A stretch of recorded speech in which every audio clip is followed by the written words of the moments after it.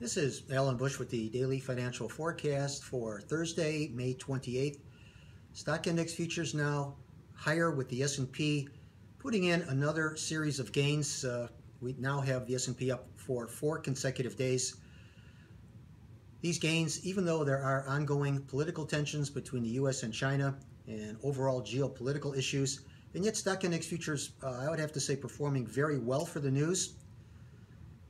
Moving over to the currency markets, seeing the euro currency higher with some better economic numbers coming out of the eurozone. Also, we have the pound a little bit stronger, even though we did have a Bank of England policymaker offering some somewhat dovish comments. So the pound performing a little bit better than the news. Interest rate markets surprisingly lower, especially at the long end. This could reflect that traders believe that there may be some strength in the U.S. economy later this year as the yield curve is becoming more steep. Of course, that would more adversely affect the long end of the futures, namely the 30-year bonds, than the short end. So I think this trend will continue where the yield curve will steepen even further, putting pressure at the long end of the curve.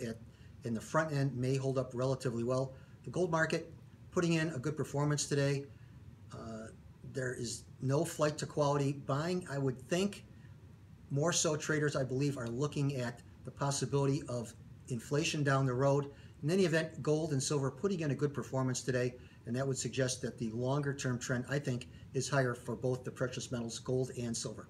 So good trading, everyone. And once again, remember, these are my opinions alone and are not the opinions of ADMIS or ADM.